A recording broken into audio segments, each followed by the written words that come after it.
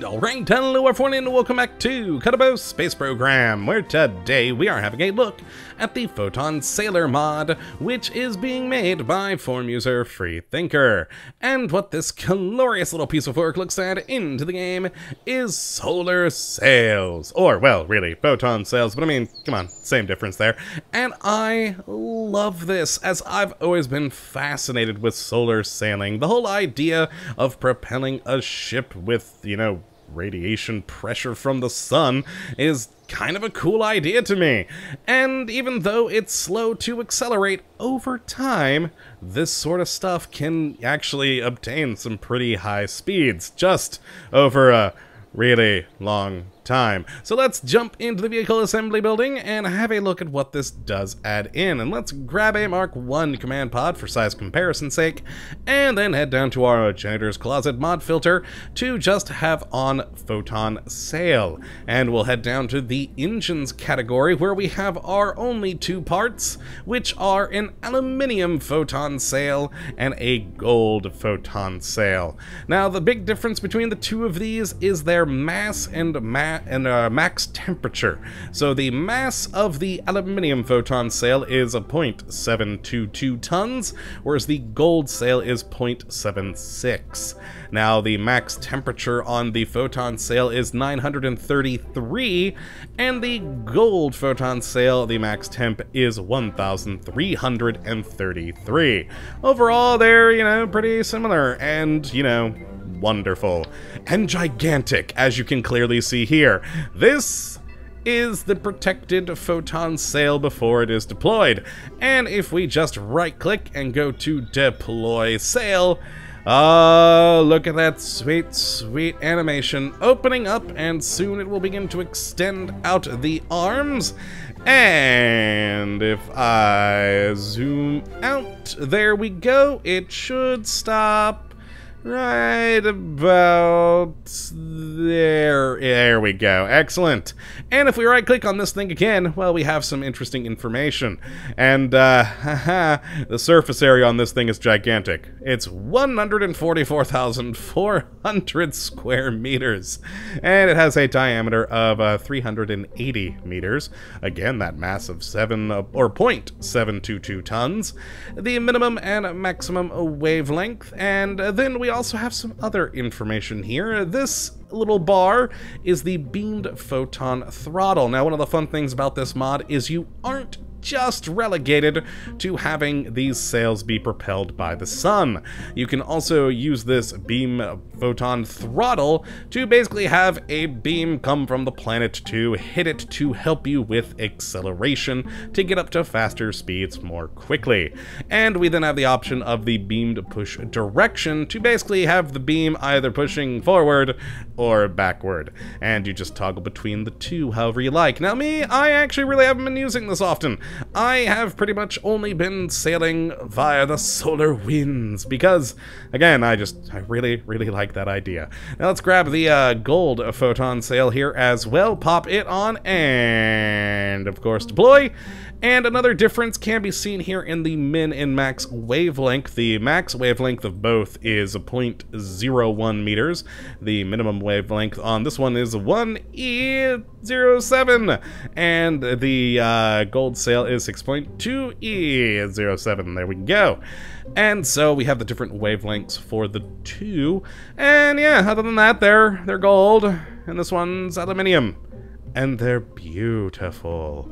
And thankfully also compatible with Textures Unlimited, so if you don't like just a solid gold thing here, you can work with that, which is lovely.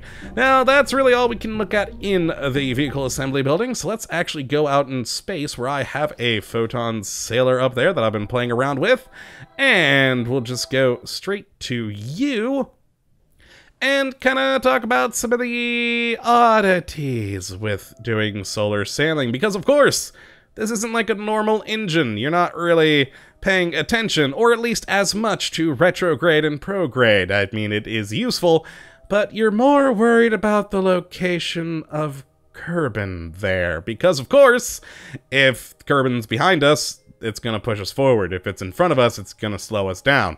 And so let us open up our solar sail. I'll actually turn on SAS and actually put us to prograde. And notice we have a lot more information here now. We, of course, still have that diameter. We also have the skin temperature. Good to know. We have our solar flux, our solar force max, and solar force sail. So how much force is being put on this baby.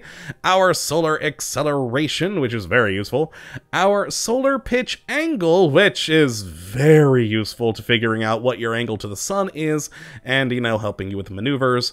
We then have our max drag, drag coefficient, diffuse drag, specular drag. And in my mind, some of the most important info here is our periapsis change, apoapsis change, and the orbit diameter change. Because this, well, this is telling you how, you know, your orbit is changing, which is very useful. So right now, we're actually kind of having our orbit fall on us. We're going down negative 1.6 meters per second.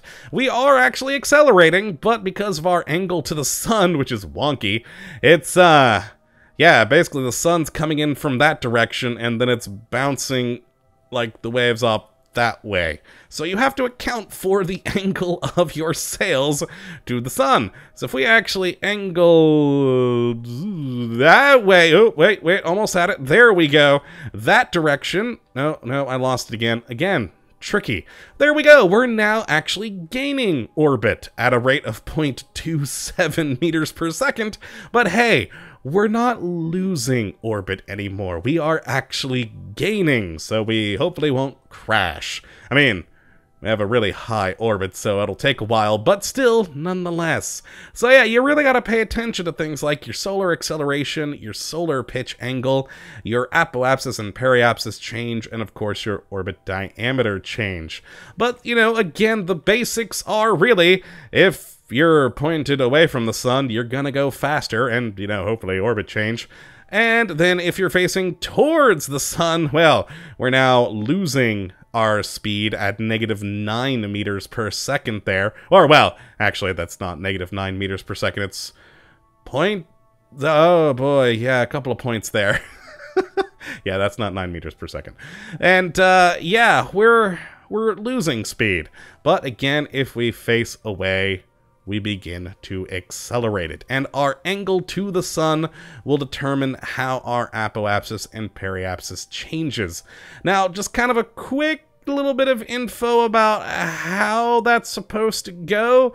If you are trying to expand your orbit and you are in an orbit around Kerbin, you're actually going to want to be 45 degrees from retrograde to actually extend your orbit outward, which seems a bit counterintuitive. And same thing on going the other way. If you're wanting to lower your orbit and you're around Kerbin, you want to be 45 degrees from prograde, and basically so that you can actually slow yourself down more.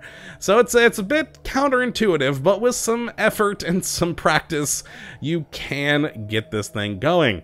And it is compatible, which I really love, with Copernicus planet packs that add in multiple star systems, so you can, in fact, you know, use this to travel between solar systems and still make it back via the other star that you're heading towards. It's really great, so it just takes all that into account, which is wonderful. And it's just an interesting new way of messing around with, you know, propulsion. Now, one other thing I should mention, you'll notice we haven't actually lost any electric charge, even though we've been flying this whole time, and this ship actually has no solar panels. The solar sail does produce a small amount of electric charge, according to the mod page. Not much, pretty much just enough to keep a probe core going. So if you build like a big ship back here, it's not gonna really do you very well. But if it's just a probe, like a thing like this, literally a probe and a communication device, you're good, really. It'll be fine. But anything more, you know, that's gonna be issue. One more thing, of course, I should mention, because of the very, very low levels of acceleration on this thing, you really do want to keep your ships small and light. The heavier you are, well, the slower you're gonna go, which, I mean, of course, that's with really any ship. But with how slow your acceleration is on this thing, yeah, it means a lot more. But yes, you now have a lovely solar sail. I really do love this thing. I'm going to be playing around with it a lot because, again, I just love this sort of technology. It's just a fun, new, interesting way to get around the Kerbal star system. So if you'd like to check this out for yourself, which I would definitely recommend you go and do, you can take a look at the link in the description as per usual. But that is going to be it for me here today, friends. I hope you all have enjoyed. And, of course, that you do come back for the next episode when hopefully we'll be looking at yet another wonderful mod. But until that time, thank you for watching. And, as always, have a good one!